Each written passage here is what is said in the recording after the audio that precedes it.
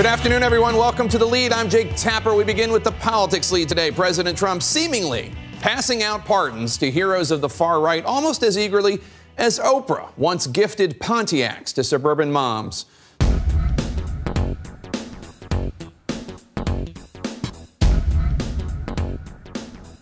Today, the president gave a full pardon to author, filmmaker, and conspiracy theorist Dinesh D'Souza, convicted of federal campaign cash crimes. And just a few hours later, President Trump told reporters that he's considering commuting the sentence of corrupt former Democratic governor of Illinois, Rod Blagojevich, and pardoning businesswoman and best-selling author Martha Stewart. I now pronounce the judgment of conviction against Rod R. Blagojevich.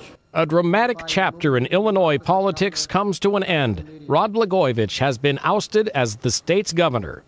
Wrapping up a 4-day trial, the state Senate convicted Blagojevich Thursday without a single lawmaker coming to his defense. He's also been barred from ever holding public office in the state again. The defiant Democrat is accused of trying to sell President Barack Obama's vacated U.S. Senate seat. Federal prosecutors have also said that he demanded campaign contributions in exchange for signing legislation.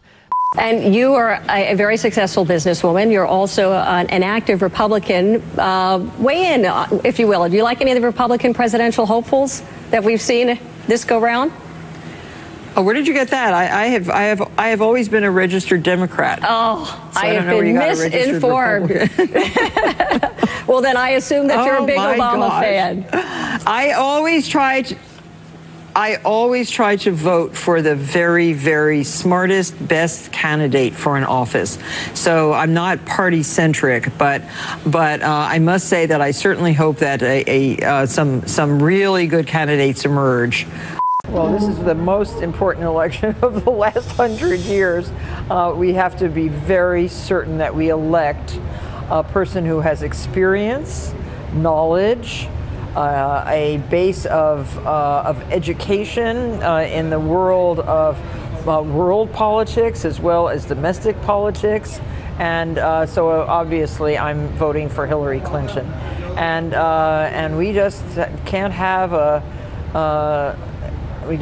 country run by someone who is totally unprepared for what comes. There is so much to know and so much to learn and so much diplomacy and kindness and introspection that goes with that kind of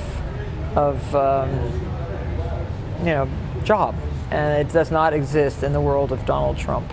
President Trump seemingly passing out pardons to heroes of the far right.